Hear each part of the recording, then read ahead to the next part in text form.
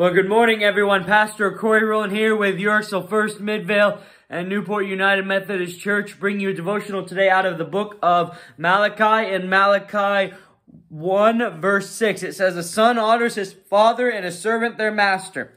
If I am the father, where is the honor due to me? And if I am the master, where is the respect due to me? Says the Lord of hosts to you, O priests who despise my name.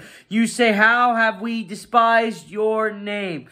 By offering food polluted on the altar, and you say, how have we polluted it? By thinking that the Lord's table may be despised." And this is a rebuke against the priests of Israel, who were supposed to be the moral guides of Israel, who were supposed to stand up for his command, who were supposed to follow his word, who were supposed to teach others to do the same. And they were the ones leading the rebellion against God. And he says, if I am this father that you preach of, if I am this master that you preach of, and understand that is something that the religious leaders would often talk about. They would often see God as the master over all. They would often see God as the father of all, and they would tell others to give him this honor. They would tell others to serve him. They would tell others to follow him.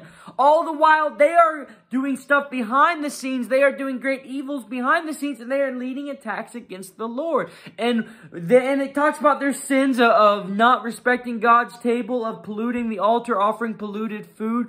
But really what it comes down to is they broke God's law. They fell from God's standard. There is nothing more frustrating to me, or nothing that grieves me more, than when I see people who are supposed to be following God, and they are the ones that are leading the attack against God and against his word.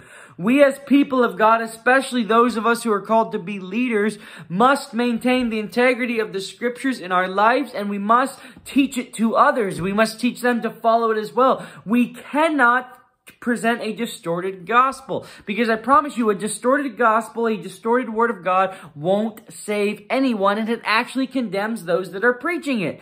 And so my message for you today is a simple one, as it often is, and that is to give God the honor that is due his name, to give him the respect he deserves, to honor his word, and to teach others to do the same. Amen.